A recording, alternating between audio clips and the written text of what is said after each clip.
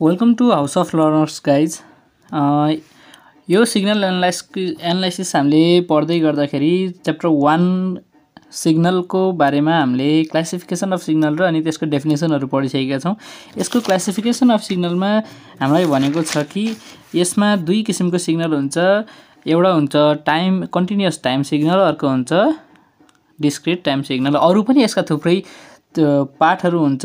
यसलाई चाहिँ नि हामीले यो फर्स्ट टाइप भनेको कन्टिन्युअस टाइम र डिस्क्रिट टाइम सिग्नल भन्ने हुन्छ है त। A continuous time signal is a signal where the value of the function is continuous over all the period of time t. That is, a signal xt is said to be a continuous time signal if it is defined for all the time t. भन्नाको मतलब time t equals to any place हैन। Time t equals to 0 मा यसको value 0 छ, t equals to 1 2 3 any टाइममा यसको value छ भने त्यस्तो सिग्नललाई के भन्छ त कन्टिन्युअस टाइम सिग्नल भन्छ। भन्नाको मतलब मानौं कुनै एउटा फंक्सन xt छ, यानी कि सिग्नल एउटा xt छ जसको भ्यालु चाहिँ नि हरेक टाइममा एक्जिस्ट गर्छ। यस्तो सिग्नललाई हामी के भन्छौं कन्टिन्युअस टाइम सिग्नल भन्छौं। अब डिस्क्रिट टाइम सिग्नलको बारेमा त्यसरी नै हेरौं। A discrete time signal is a signal which is defined only at a discrete instant of time. भन्नाको मतलब कुनै एउटा स्याम्पल्ड टाइम पिरियडमा मात्र त्यसको भ्यालु एक्जिस्ट गर्छ। यदि हामीले टाइम पिरियडको जुन स्याम्पलिङ पिरियड छ त्यसलाई हामीले चाहिँ नि 1 सेकेन्ड राख्यौं भने त्यसको value 1 second 2 second 3 second 4 second अथवा चाहिँ -1 -2 -3 -4 तिर आउँछ हैन। -1.5 मा -1.5 मा 1.5 मा यसको भ्यालु एक्जिस्टै गर्दैन। एउटा स्याम्पल्ड टाइममा मात्र यदि कुनै फंक्सनको भ्यालु एक्जिस्ट गर्छ भने त्यस्तो सिग्नललाई हामी के भन्छौं त discrete time signal भन्छौं। A discrete time signal is a signal which is defined only at a discrete instant of time. Thus, the independent variable has discrete values only. Independent variable को value के हुन्छ त discrete value मात्र हुन्छ, which are usually uniformly spaced. It is denoted by x n. हामीले continuous time signal लाई denote गर्न पर्यो भने मानौं कुनै एउटा x नामको सिग्नल छ र अनि त्यो चाहिँ नि हरेक टाइममा एक्जिस्ट गर्छ भने त्यसलाई हामीले यसरी स्मल ब्र्याकेट भित्र t मा यसरी कन्टिन्युअस टाइम सिग्नललाई डिनोट गर्छौं। त्यसैगरी यदि हामीले डिस्क्रिट टाइम सिग्नललाई डिनोट गर्नु छ भने यसरी डिनोट गर्छौं जसमा x नामको एउटा सिग्नल छ र अनि n स्याम्पलिङ पिरियडमा चाहिँ यो चाहिँ स्याम्पल गरिएको छ भने यसलाई हामीले स्याम्पलिङको लागि हामीले डिनोसन के दिन्छौं त हामीले यसलाई लार्ज ब्र्याकेट भित्र स्याम्पल्ड टाइम दिन्छौं र अनि यसलाई हामीले डिस्क्राइब गर्छौं है त। Note a discrete time signal can be obtained from a continuous time signal by sampling it at uniform rate. कुनै पनि एउटा कन्टिन्युअस टाइम सिग्नललाई स्याम्पलिङ गर्ने एट युनिफर्म रेट त्यस्तो गरेपछि हामीले के पाउँछौं त discrete time signal पाउँछौं। Discrete time signal between two successive sample is not defined. Discrete time signal between two successive sample भन्नाको मतलब स्याम्पल 1 र स्याम्पल 2 को बिचमा जतासुकै होस् यसको भ्यालु चाहिँ नि डिफाइन गरिएको हुँदैन। यो मैले पहिला पनि भनिसके। त्यस्तै गरेर यो थियो हाम्रो कन्टिन्युअस टाइम सिग्नल अनि डिस्क्रिट टाइम सिग्नलको डेफिनेसनहरु। त्यस्तै गरेर हामी अब केमा जान्छौं त सिग्नलको अर्को टाइप इभन र odd सिग्नलहरुतिर जान्छौं। A signal continuous time or discrete time is referred to be even signal if it is symmetrical about the vertical axis. मतलब यो दुईटा एक्सिस छ x एक्सिस र y एक्सिस। यसमा वर्टिकल एक्सिस कुन हो y axis हो नि। वर्टिकल एक्सिस y एक्सिस हो भने मानौं यो एउटा सिग्नल छ, एउटा यस्तो सिग्नल छ भने यो चाहिँ नि भर्टिकल्ली सिमेट्रिकल छ भने यस्तो सिग्नललाई के भन्न मिल्छ रे इभन सिग्नल भन्न मिल्छ रे। अनि यस्तो सिग्नल चाहिँ नि कन्टिन्युअस टाइम सिग्नल पनि हुन सक्छ अनि डिस्क्रिट टाइम सिग्नल पनि हुन सक्छ, जस्तोसुकै हुन सक्छ। भन्नाको मतलब x इक्वल्स टु t मा पनि त्यही भ्यालु x को सिग्नलको भ्यालु t मा पनि त्यही र अनि माइनस t मा पनि त्यही। मानव यो xt को भ्यालु हो र अनि यो x - t को भ्यालु हो, यी दुईटा चाहिँ नि सेम छन् भन्नाको मतलब के हो त यो सिग्नल इभन सिग्नल हो। A continuous time signal xt is even if x - t equals to xt। यो एउटा भेरी इम्पोर्टेन्ट कन्डिसन हो इभन सिग्नल डिफाइन गर्नका लागि, त्यसैले यो याद राख्नु जरुरी छ। For all t. Even signal is denoted by XET.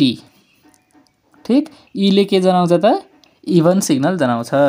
त्यस्तै गरेर a discrete time signal xn is even if, अब n को भ्यालु चाहिँ नि पोजिटिभ र नेगेटिभ हुँदाखेरि त्यो सिग्नलको भ्यालु के आउनु पर्यो त सेम आउनु पर्यो। मतलब x - n = xn for all the values of n। It is denoted by xc अनि लार्ज ब्राकेट भित्र n। यो त हाम्रो डिस्क्रिट टाइम सिग्नलको लागि भयो हैन। अब यहाँ पढौँ त, a signal continuous time or discrete time is referred to be odd signal if it is anti symmetrical about the vertical axis. भन्नाको मतलब यो चाहिँ नि सिमेट्रिकल छैन, यो सिमेट्रिकलको उल्टो छ। भन्नाको मतलब मानौँ एउटा यस्तो सिग्नल छ अरे, यस्तो सिग्नल छ अरे मानौँ। अब xt मा यो भ्यालु छ, यो -t हो मानौँ है, भने म्याग्निट्युड सेम तर यसको डिरेक्सन फरक। यो जति म्याग्निट्युडको छ त्यति नै म्याग्निट्युडको यो छ। यो मानौँ ए म्याग्निट्युडको छ भने यो पनि ए नै म्याग्निट्युडको छ, तर यो यसको डिरेक्सन के भयो त यो पोजिटिभ साइडतिर गयो, यो नेगेटिभ साइडतिर गयो नि, भने यस्तो सिग्नललाई के भनिन्छ अरे अड सिग्नल भनिन्छ अरे। अब यसलाई चाहिँ हामी म्याथमेटिकल टर्ममा हेरौँ है त। A continuous time signal xt is odd if x - t = -xt, x - t = -xt। कुरा बुझ्यो बुझेन? त्यस्तै गरेर for all the value of t and it is denoted by XOT, ओ भनेको अड पर्यो है। त्यस्तै गरेर a discrete time signal xn is odd if x - n = -xn for all n and denoted by XON। A sign wave is odd signal and cosine wave is an even signal. Sign wave भनेको यस्तो signal भइहाल्यो, cosine signal भनेको चाहिँ नि यस्तो signal भइहाल्यो। यो t र -t मा चाहिँ नि यो कोसाइन सिग्नलको भ्यालु के छ त पोजिटिभ, एकदम बराबर छ कि छैन। x - t = xt छ कि छैन, छ नि। यो भएपछि यो के भयो त इभन सिग्नल भयो, यो के भयो त अड सिग्नल भयो है।